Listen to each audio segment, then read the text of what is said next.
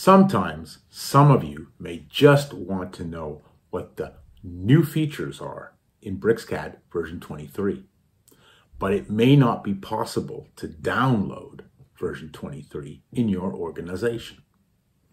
Surprise, surprise, we can help you out. I'm Grant. Welcome to the lab. Let me show you how. This is the Bricsys homepage, and in this session, it's a bit of a tour of our website. Remember the download button from a past session, smack in the middle of the page.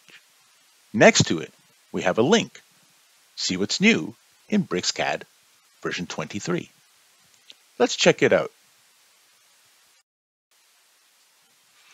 Although we can download V23 should we wish, we can also browse the good stuff below.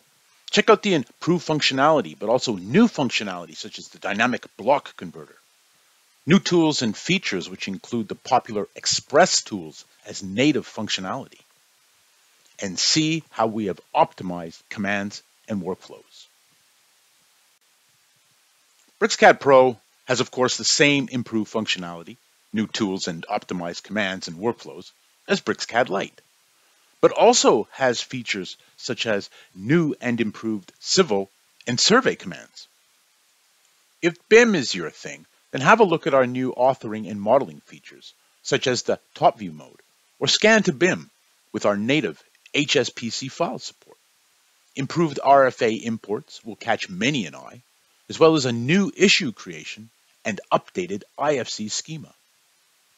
Design documentation is fundamental to BIM, and there are many improvements there.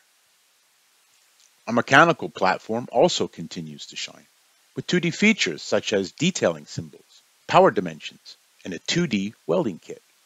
We also have a new 3D welding toolkit to go along with other enhancements. Compatibility with AutoCAD Mechanical is improved, and editing AutoCAD Mechanical symbols is now included. New BOM capability and extended API tools round out the highlights. Thanks for taking a quick tour around our website to see some of the new features of BricsCAD version 23. Remember, the 30-day free trial is only a few clicks away. I'm Grant. I'll see you next time in the lab. Let me show you how.